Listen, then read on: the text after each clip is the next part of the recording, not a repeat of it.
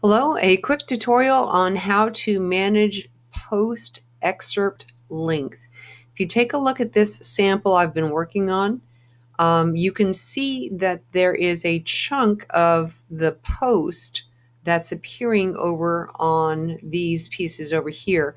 These are actually very short, so therefore you're not going to see a whole lot of it.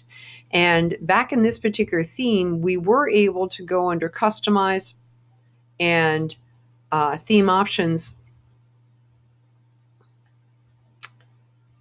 and the excerpt length over here, but that really doesn't govern this lengthy content over here. So therefore, I need to actually go a little bit more basic in terms of governing that. And the tip that I'm going to show you now actually works in every theme, so it's always good to know.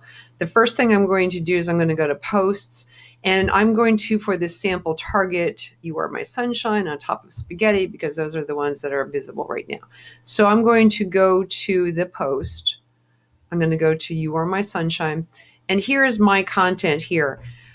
In order to do this, I need to manually insert what's called a more tag. And to do that, I'm on my visual tab. I'm going to click on my text tab, and then I'm going to click in front of the first line, and then I'm going to click the option more. And that puts in this little code. Again, I can only do this under my text tab. I'm going to click on update. I do want to remember to go back to my visual, because that way the next time I'm looking at this particular content, I will not freak out that I am not seeing what I'm thinking I'm supposed to be seeing. And I'm going to go and do the same to on top of Spaghetti. Similar thing, I'm going to go to my text. I'm going to go in front of the text. I'm going to add more. I'm going to update that. I'm going to flip back to my visual so it doesn't bother me later on.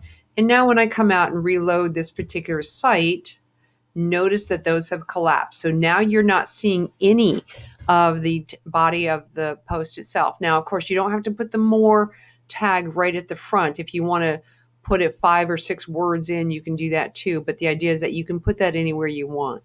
And that's the end of this tutorial. Thanks.